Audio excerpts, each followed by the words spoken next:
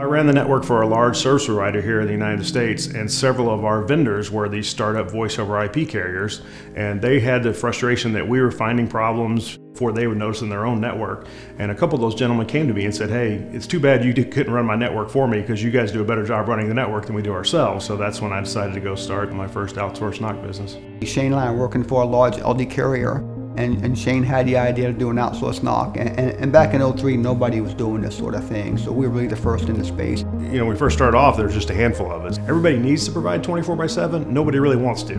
A lot of engineers and stuff want to take time off and sleep during the night. So as voice over IP was expanding and there was a lot of new network providers that really needed the 24/7 NOC and all the tools and associated equipment that goes with it, but just really couldn't afford to it because all the investment was going into building the network. Then we quickly realized that we got a nice little thing here that we really could scale this thing out dramatically. So as a result of that, you've seen the acquisitions we've done and the growth we've done in the last year or two.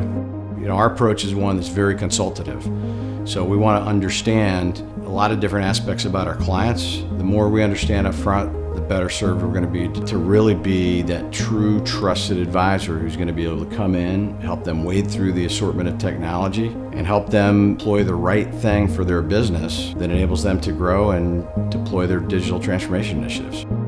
So the biggest thing we have is our customers, and have been very loyal to us, and so they like to share experiences they have. So that's how we get majority of our leads today come from customer referrals and so forth. A year ago was when Netrio bought my company, Quick Phones. Shane has done a really excellent job of building the company. People here are great to work with. Everyone is focused on doing the right thing for the company, and definitely we're growing organically because we're able to sell new big stuff.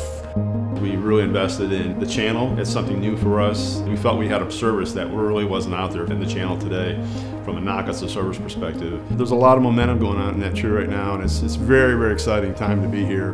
With some acquisitions we've done over the last 18 months, some new people in the organization. Technology today is getting increasingly more complex. There's never been more emerging technology coming to the market faster than there is today.